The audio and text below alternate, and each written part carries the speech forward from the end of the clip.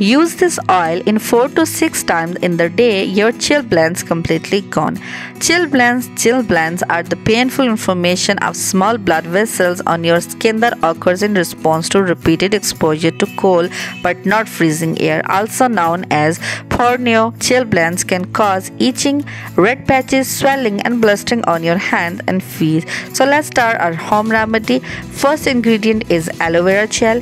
Aloe vera gel has cooling properties and is anti-inflammatory, hence it is one of the most natural remedies for sunburn or burned skin. Applying this gel helps with a protective layer of the skin, and it also helps to retain moisture.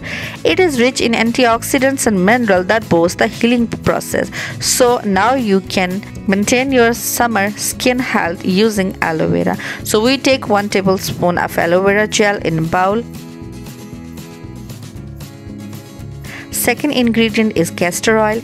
Castor oil has been an age-old remedy for hair and skin-related issues. It is an elixir for beautiful hair and supple skin. Castor oil contains vitamin E, proteins, and omega-6 and 9. They are the key components responsible for good hair and skin.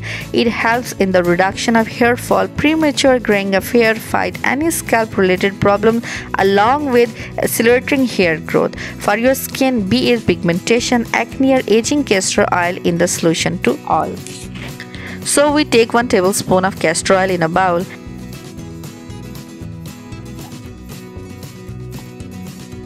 Third and last ingredient is onion juice. The vegetable has antibacterial, antiseptic, and anti-inflammatory that helps in reducing inflammation and preventing breakouts. The vitamin content, especially vitamin C present in onion, help nourish your skin, making it healthy and growing. Not just your skin, but onion take care of your lips too. Now in the last, take few drops of onion juice in the bowl. Mix all the ingredients in the bowl.